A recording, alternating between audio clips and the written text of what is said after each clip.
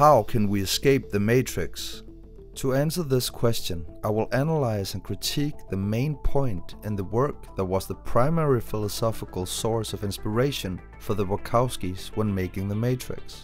But before that, I want to ask you, if it was possible to escape the Matrix and the real world was a world with much more hardship, like in the movie, would you really want to escape it?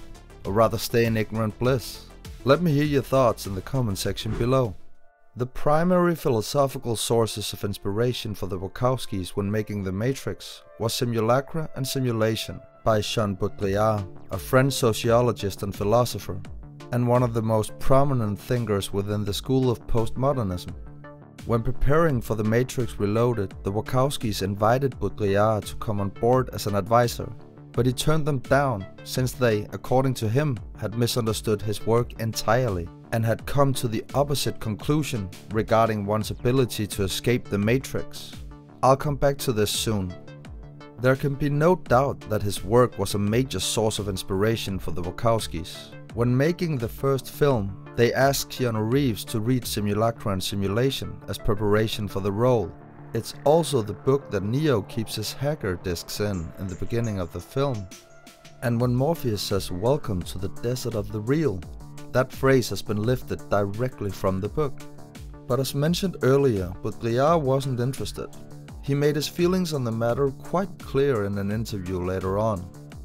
The Matrix is surely the kind of film about the Matrix that the Matrix would have been able to produce. So what is his theory really about?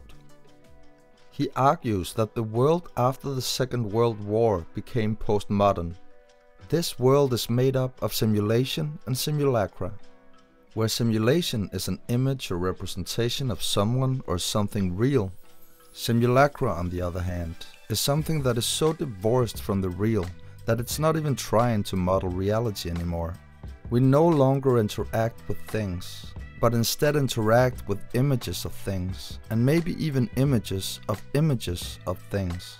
Take pop culture within movies as an example.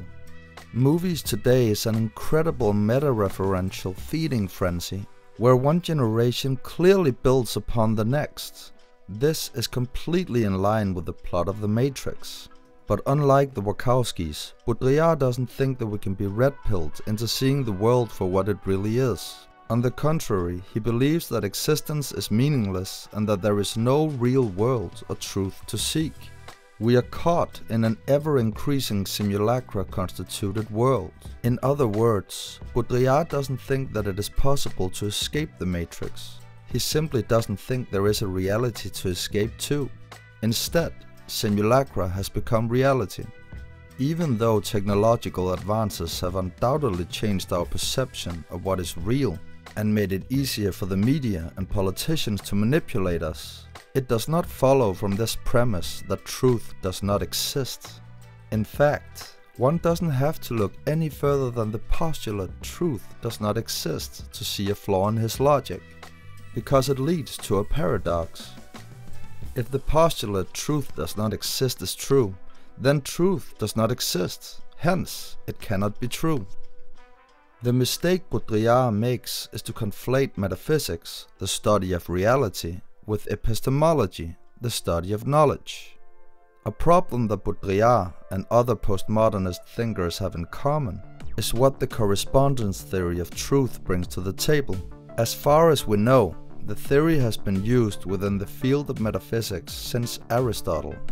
It states that the truth or falsity of a statement is determined only by how it relates to the world and whether it accurately describes that world. Just because simulacra is making it hard for us to know if our knowledge of what is true is actually true, it does not mean that truth does not exist. But Baudrillard's theory may still be partly valid. It could be that human beings are incapable of distinguishing between simulacra and objective truth. Because of this, the question "how can we escape the Matrix" is, in my opinion, not the right question to ask. A better question would be, how can we tell the difference between the Matrix and the real world, between simulacra and truth? But we shouldn't get our hopes up. The answer might very well be that we can't ever truly know if we're in a Matrix world. because the correspondence theory of truth can be applied within the matrix as well.